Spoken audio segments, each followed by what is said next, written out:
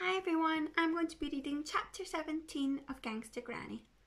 Chapter 17, Planning the Heist. For the first time in his life, Ben skipped to school the following morning.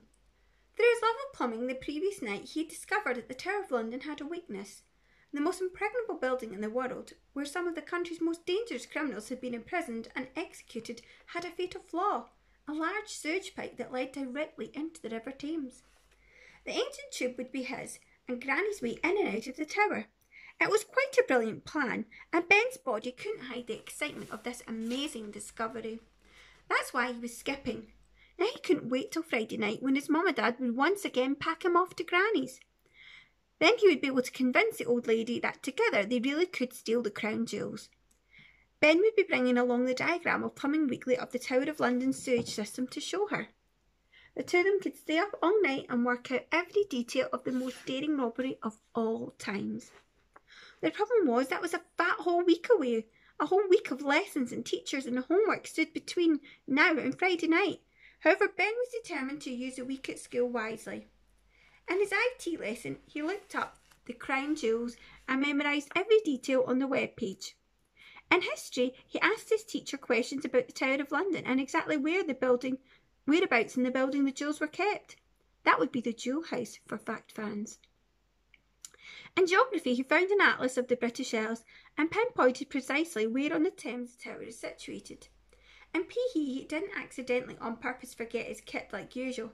Instead, he did extra press up so his arms would be strong enough to pull himself up a sewage pipe that led into the tower.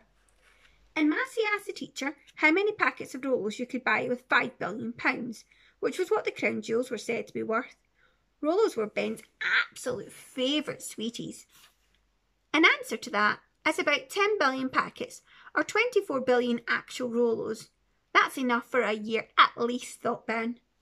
And Raj was sure to throw in a few extra packets for free.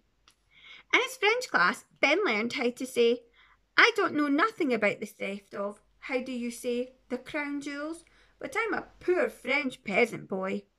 In case he needed to pretend that he was a poor French peasant boy in order to escape the scene of the crime.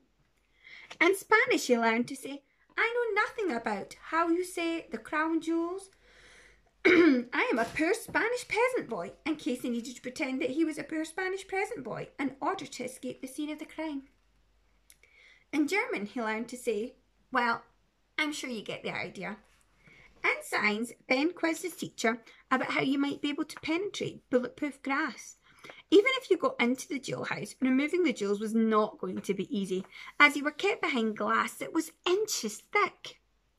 In his art class, he made a detailed scale model of the Tower of London out of matches so he could role-play the daring robbery in miniature. The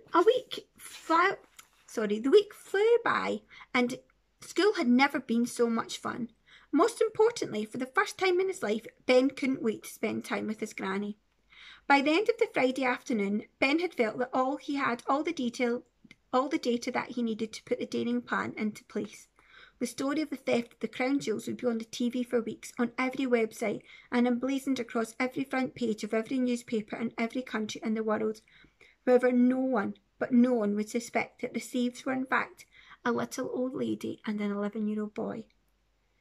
They were going to get away with the crime of the century. Thanks for listening. That's the end of the chapter.